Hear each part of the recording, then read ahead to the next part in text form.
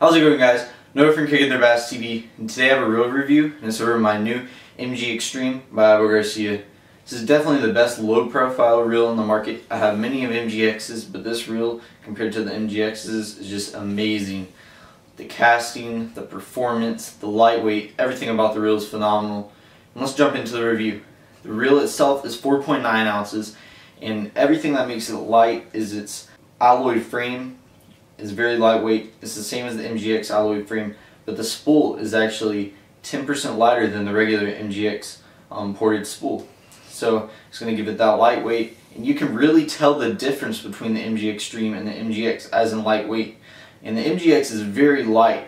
I'm not going to say it's heavy at all because it's very light, but this one outbeats it by a lot. I mean, it's just so light, it doesn't even feel like you're holding anything in your hand.